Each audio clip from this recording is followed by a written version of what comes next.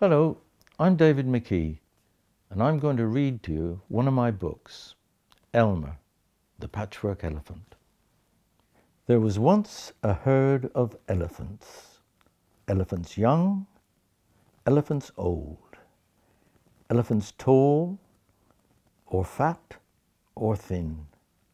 Elephants like this, that, and the other, all different, but all happy and all the same color. All that is, except Elmer. Elmer was different. Elmer was patchwork. Elmer was yellow and orange and red and pink and purple and blue and green and black and white. Elmer was not elephant color. It was Elmer who kept the elephants happy. Sometimes he joked with the other elephants. Sometimes they joked with him. But if ever there was a little smile, it was usually Elmer who started it. One night, Elmer couldn't sleep for thinking. And the think that he was thinking was that he was tired of being different. Whoever heard of a patchwork elephant, he thought. No wonder they laugh at me.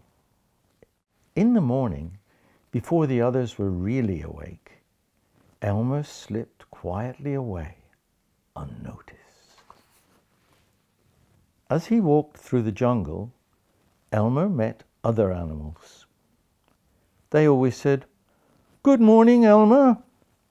Each time, Elmer said, "Good morning." After a long walk, Elmer found what he was looking for. A large bush.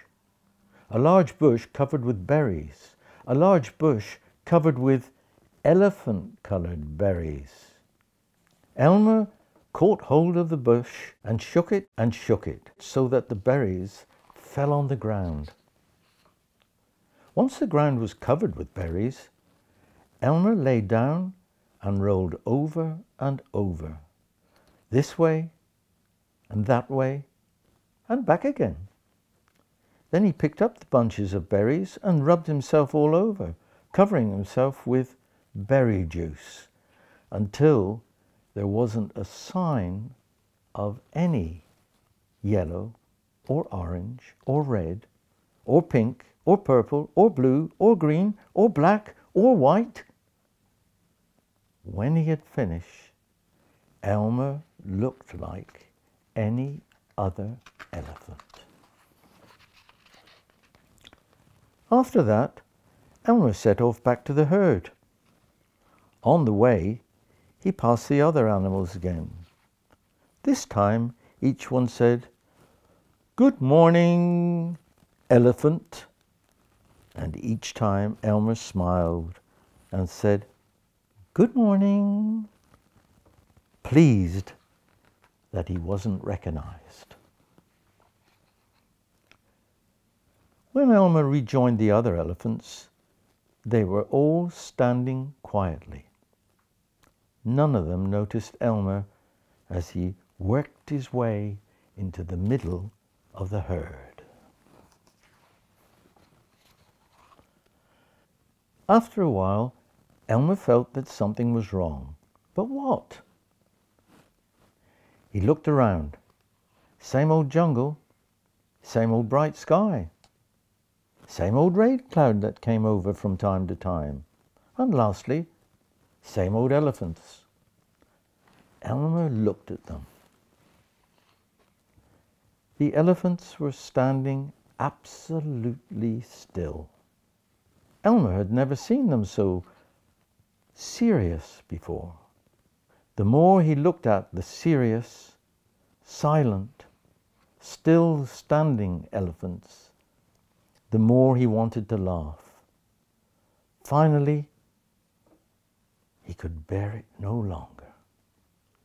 He lifted his trunk, and at the top of his voice, he shouted, "Boo!" The elephants jumped and fell always in surprise. "Oh my gosh, and golly," they said, and then saw Elmer, helpless with laughter.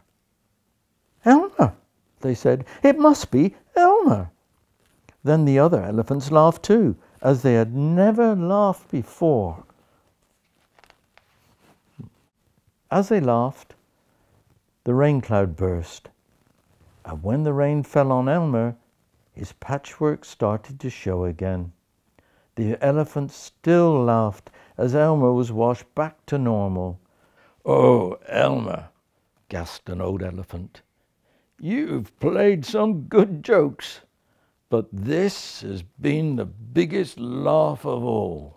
It didn't take you long to show your true colors." "We must celebrate this day every year," said another. "This will be Elmer's Day. All elephants must decorate themselves, and Elmer will decorate himself elephant color." That is exactly what elephants do. On one day a year, they decorate themselves and parade.